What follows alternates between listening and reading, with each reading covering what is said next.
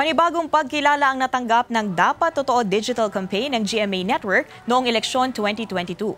Yan ang Innovation Award for Online Election Campaign sa kauna-unahang Asia-Pacific Broadcasting Awards 2023 na ginanap sa Singapore. Kinikilala nito ang mga makabagong proyekto sa broadcasting sa Asia-Pacific region gamit ang teknolohiya, digitalization at engineering. Gawa ng GMA Integrated News at GMA Public Affairs, binuo ang Dapat Totoo Campaign para maabot ang milyon-milyong users sa iba't ibang online platforms bilang bahagi ng komprehensibong coverage ng GMA Network para sa 2022 national and local elections. Gumamit ito ng makabagong pamamaraan tulad ng augmented reality filters at social media challenges para sa voters' education noong eleksyon at nakipag-collaborate sa mga kilalang social media influencers upang maabot ang mga Gen Z. Bago nito, hinirang din na Best in Audience Engagement ang Dapat Totoo Campaign sa World Association of News Publishers Digital Media Awards Worldwide sa Zaragoza, Spain noong nakaraang taon.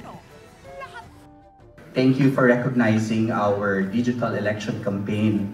This is a project of hard work, commitment, especially the elections happened during the pandemic. This award is for the Philippines. Maraming salamat po. Mahirap for us na i-prove na yung serious issues can also be presented in meme journalism. So, nung nangyari nga tong award na to, it's a validation na tama yung ginagawa namin.